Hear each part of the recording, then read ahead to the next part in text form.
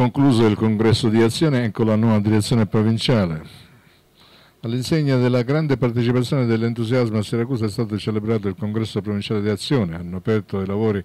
il Presidente dell'Assemblea Michelangelo Giansiracusa e il componente della commissione congressuale regionale Enzo Romeo, i quali hanno tracciato le linee del recente passato che è stato utile a costruire una forte base democratica radicata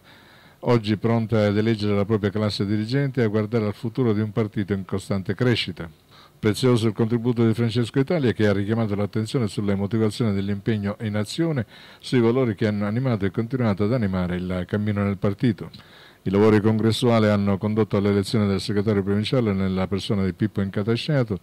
e del presidente nella persona di Benedetta Lobianco e del direttivo provinciale composto da Giovanni De Lorenzo, Francesco Italia, Giuseppe Valenti, Michelangelo Giansiracusa, Concetta Carbone, Vincenzo Romeo, Simona Sanfilippo, Pietro Coppa, Barbara Arvioli, Fabio Iacono, Alessandra Moschitto, Salvatore Tiralongo, Arianna Lopizzo, Luciano Bellomo, Floriana Raudino, Gabriele Vendigni, Daniel Serenari, Carmelo Di Stefano, Giuseppe Musso, Maurizio Faraci, Roberta Bongiovanni.